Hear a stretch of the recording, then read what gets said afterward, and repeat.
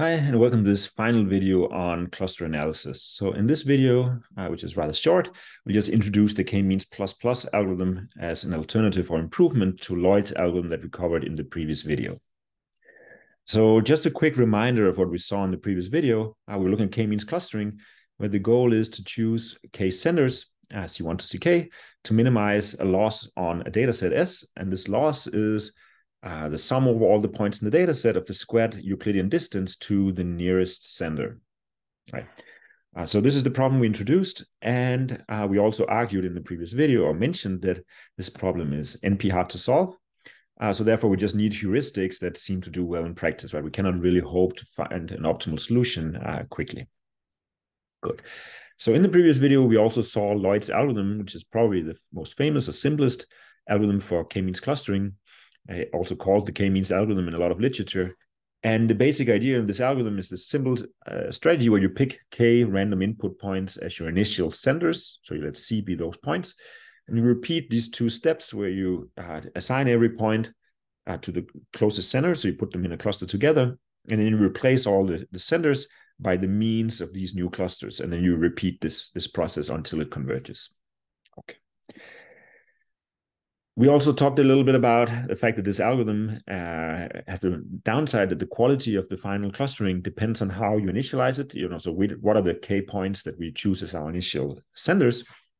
And also we saw an example where the quality of this clustering that you get at the end may be arbitrarily worse than the optimal clustering of the data. In particular, this data set looked like this. So let me just quickly remind you what this bad example was for Lloyd's algorithm. Is you have 4 points and they're placed like this. So 2 of them are sitting out here on the right with a distance of 2 vertically. And then there's this large gap between these two sets of points with a distance of 2w. And w, think of that as something really, really large, arbitrarily large. Now, if you pick k random input points, you might be unlucky and with probability half pick 2 points on the same side, like we have over here. And what you'll see is that if you run Lloyd's algorithm, as we also saw in the previous video, so please go and watch that if you're in doubt. The final clustering that we'll compute is this one here, where we have a red center and we've grouped the 2 top points together, and a blue center where we group the 2 bottom points together. And this clustering has every single point has a distance of w to its center. And so the sum of squared distances is 4w squared, whereas the optimal clustering would put one center on the right, one center on the left. Everyone would have a distance of 1 to their nearest center, and the total cost of the optimal clustering would be just 4.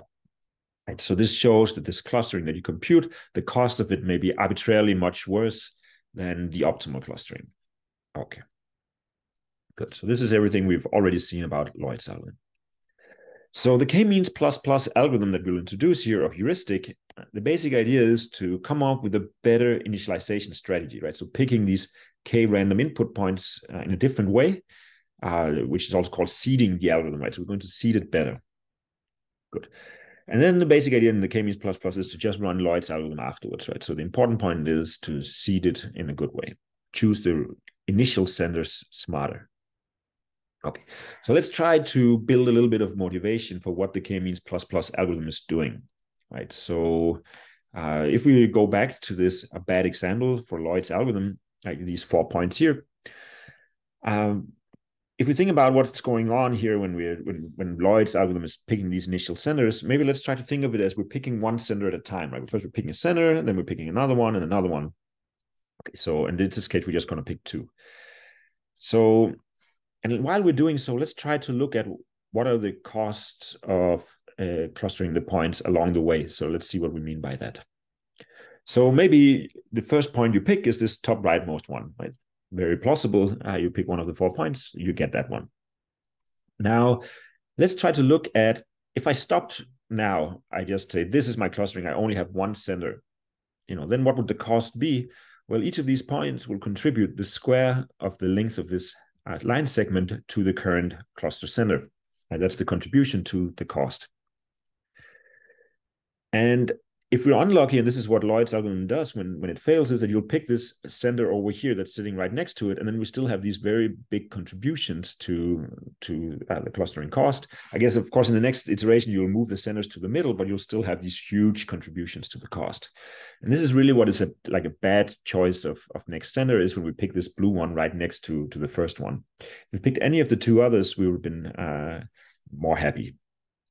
Okay, so it seems like, at least if you're looking at what's going on in this example here, that somehow it's a bad idea to choose the second sender close to the first one, right? Because then we have these very far away points that are very expensive.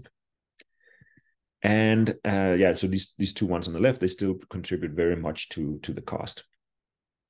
Okay, so this can be, I guess, translated into a general principle where, in some sense, right, we should pick a center, and when we choose the next one, we don't want to pick a center that's very close to the first one. In some sense, right, we want to pick one that's far away, like this one down here.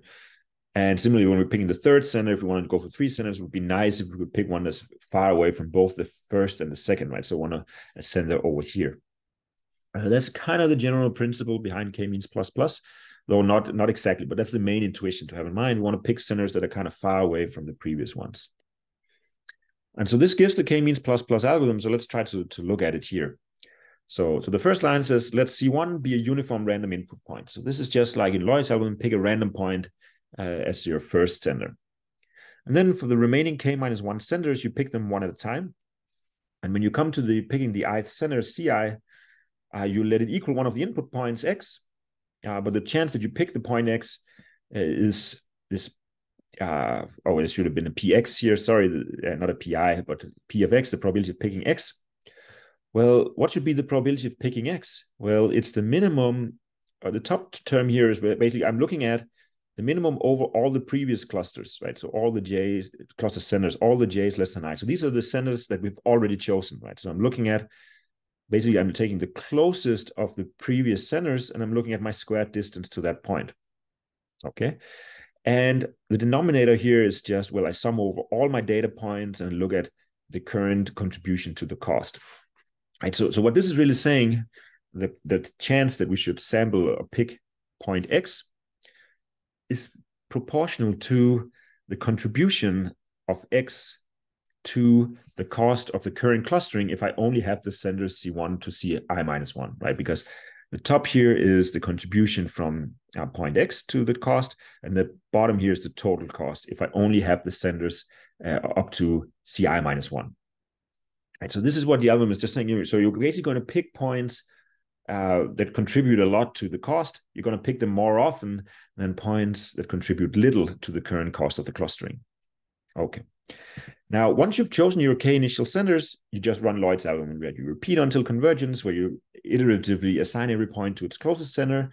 Then you replace all these centers by the means of the points in the cluster, and then you repeat until nothing changes, or until it changes sufficiently little. Right, so this is the full k-means plus plus algorithm. It's a different way of initializing it.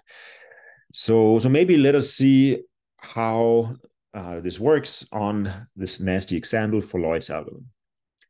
So initially, right, we have to pick the first center. We just pick it uniformly at random, right? So each of these points have probability 1/4 of being picked. So, we just pick one of them at random, and by rolling the dice, and we might get this center up here. Okay. Now, the interesting thing is when we are about to pick the second point, right? So when we're about to pick the second point, I guess we should look at, well, for the current clustering, where we only have one center, how much does each of the 3 or the 4 points actually contribute to the clustering cost? Well, I guess there's a point sitting right underneath this center. It has a distance of 0 to the center. So this one has 0 up here. The remaining one, this one is at a distance of 2. So the squared distance is 4. This one was at a distance of w. So it's squared, 2w. So its squared distance is 4w squared. This one contributes 4w squared plus 1. So these are the cost, or basically the squared length of these line segments. All right. Okay. But now we're about to pick the second center. And what this k-means plus plus algorithm says is that, well, we should pick the second center by letting all these probabilities be proportional to the contribution to the cost when we have this one center. So So basically what we get is, well, this one contributes 4w squared to the cost, and the total cost is 8w squared plus 8. So the probability that we should pick this one here, the contribution of this one should be, this probability is 4w squared divided by 8w squared plus 8. This one here, well, it's 4w squared plus 1 over the total sum of all these contributions, so the total cost. And this one was just a 4 over the total cost. Okay, so these are now the probabilities with which I should pick my points. And if we look at these numbers, right, we'll see that, well, this one over here, well, it's basically a half, right? This basically says 4w squared over 8w squared. It's almost a half, and this is basically a half. This one down here is basically nothing, right? It's 1 over 2w squared. So these are pretty much a half each, and this one is super small. It's 1 over 2w squared, at least with w is something big, right? So this means that this k-means plus plus algorithm has really said that, oh, it should be much more likely to sample these points over here on the left than this point over here on the right. So which means that when you roll your dice to pick center C2, it's much more likely that you get one of the points over here. And once you have these two centers, finishing off by running Lloyd's algorithm, repeating until convergence, is going to be fast, right? So you're going to assign every point to its closest center. So this one is going to be assigned to the blue. This one's going to be assigned to the red. And we're going to compute the new means, right? So this is the blue point. This is a red point. And the new means are right here in the middle. And we're done. And we have the optimal clustering, right? So to summarize, this is really what the k-means plus plus algorithm is doing, right? You run in each of these k steps, first sampling a uniform random starting point. And then from there on, you're sampling every input point with probability proportional to its contribution to the total cost of clustering with centers C1 up to Ci minus 1. Once you pick these, you just run Lloyd. So this is just Lloyd's algorithm with a clever trick for initializing it. Actually, and this is beyond the scope of this video, but you can go and read the original paper introducing k-means plus plus. One can actually prove that if you do this initialization here, the expected cost of the solution that you're going to get, you can actually bound this expected cost by log k, so k is the number of clusters, times opt. And what is opt? Opt is the cost of the optimal clustering. Right, so this means that this is really what's called an approximation algorithm. You can prove that the solution that it finds is at least an expectation, and most a log k factor worse than the optimal clustering of the data set. Okay, maybe just a small comment also.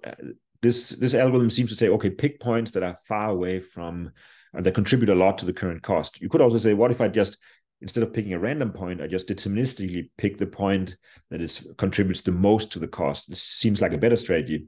Actually, you can cook up examples where that fails, right? So you really need this randomness in order to prove, to come up with something that is an approximation algorithm.